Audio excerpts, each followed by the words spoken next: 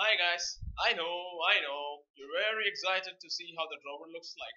But in this video, I will only show you what the drawer roughly looks like. We need to make the drawer smart and make it understand the user. And that's exactly what we are gonna do in this video. At this point here, we want to call one more method. Let's take a look at that method. It's this one, which says set display show home enabled.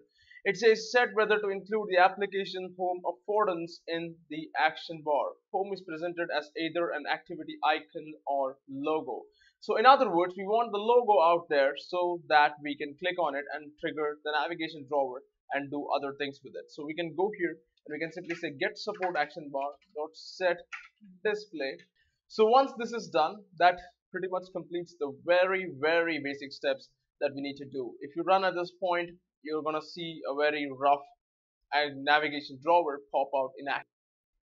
As you can see here at this point, if you swipe from left to right, there comes our drawer. Now like I said, this is very primitive and we need to do a lot of configuration with respect to the drawer opening and hiding the other stuff and all. So let's get back to that. Now at this point, there are two additional things that we need to program. In other words, the navigation drawer usually follows a pattern. The first time the user starts the app ever, the navigation drawer is shown. Also, it is shown only if this activity or this fragment is being created for the very first time. In other words, if you have your fragment right now, the way you do here, and if you pop out the navigation drawer, and then if you rotate the screen, you don't want the navigation drawer popping out immediately once you rotate the screen out there. So we're going to have two variables for that here. The first variable that's going to be here is called private boolean m user learned drawer. In other words, this indicates whether the user is aware of the drawer's existence or not. Now this is of course a boolean value. The same way, there is another variable. The other variable indicates whether this fragment is being started for the very first time or is it actually coming back from a rotation.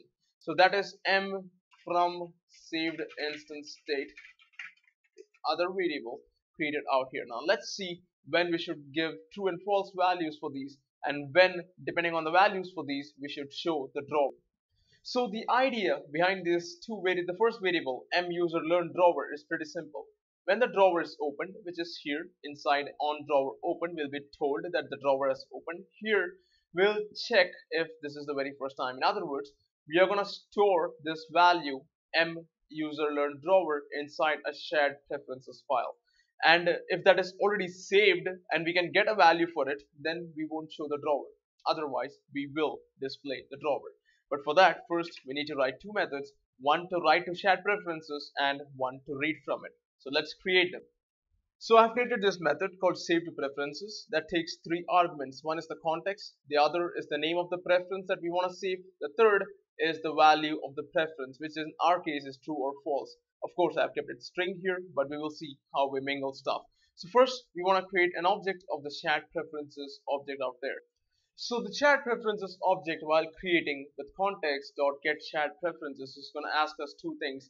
One is the name of the file and the other is the mode. Now let's go up and create a constant that is going to represent the name of the file. So here there's our test pref, which is going to be the name of the file. We can give that here by simply saying pref file name. The mode is going to be context.mode private here, so that our app is the only one that can edit or modify the shared preferences value. And of course, to edit it, we have to say shared preferences.edit. This is going to give us an editor object. And now we can directly import this object here by saying import class, and then we can say editor.put string here, and we have the key and the value. The key is going to be the preference name here. The value is going to be the preference value that you see here.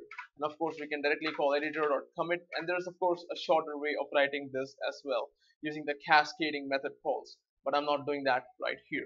Also here in the last line, I have said editor.commit. Now there is something I wanted to discuss about this, even though it's not quite relevant here. Let's take a look at that. It's going to take only 2 minutes. Now there are two methods actually by which you can save stuff. You can have the commit and you can have this other method called apply. Now here they have clearly said in the documentation that unlike commit, which writes its preferences out to persistent storage synchronously, in other words, when you call commit on your shared preferences, it's going to go there, it's going to do the work, and it's gonna return you the status whether the work was done or not. In other words, there is a waiting time involved. But apply commits its changes to the memory immediately but starts an asynchronous commit. In other words, you won't be notified whether the apply method actually worked successfully or not. It's asynchronous in nature and it's faster than calling commit out here. So since this is the case, I'll go back and simply replace the commit with an apply over here. Make things a bit faster. Now at the same time, since this method does not depend on any object, so we can directly make this static here. And I'm going to make another method for reading stuff, which is pretty much the same. So let me just copy paste it fast over here. So the read method, which is static here, is again pretty simple. We take the context, we take the name of the preference that we want to read, and we take a default value in case there is no previous value available. And we simply return that by saying get string to preference and default value. And notice the return type is string. So if anything else needs to be returned or read, we need to typecast, and we'll take a look at that. So inside our fragment navigation drawer, the very first time it is actually started, we want to see if there is a predefined value of user learn drawer available. In other words, was the app started by the user before this? So for that, we're going to have an on create here, and inside that, we're going to try to read the value from the shared preferences that we need. Now, whether it's reading the value for a preference or it is saving, we need a key, right? So we have to go here to the top and make a key for our user learn drawer variable. So there's our key, which is our string key user learn drawer. So inside on create, we can go and can say read from preferences, and of course we are going to need three arguments for this. One of them is the context, the second one is the name of the preference, which in our case would be key user learn drawer. The third is going to be the default value. Let's keep it false here because we want to ensure that if there is nothing available, then that means the user has never opened the drawer. Therefore, there's a false over there. And of course, we need to save this inside our boolean user learn drawer, and this is going to require some typecasting, which is again pretty simple. Since this method read from preferences returns a string, we can use a boolean wrapper class by saying boolean dot get boolean, and this is going to give us the string value that we need. This is a boolean of value of method here, and we can put this entire method call inside that to get the value. Also, the other variable that we need to track is this one, which indicates whether this activity or fragment is starting for the very first time or is it coming back from a rotation.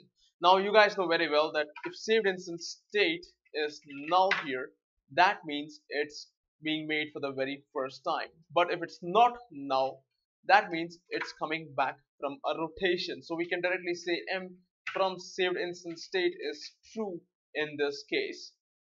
Okay, no more dragging, no more stretching, no more fooling around. In the next video, I will show you how the navigation drawer looks like. But remember one thing, we need to add a recycler view or a list view inside it. We need to handle item clicks on that list view or recycler view.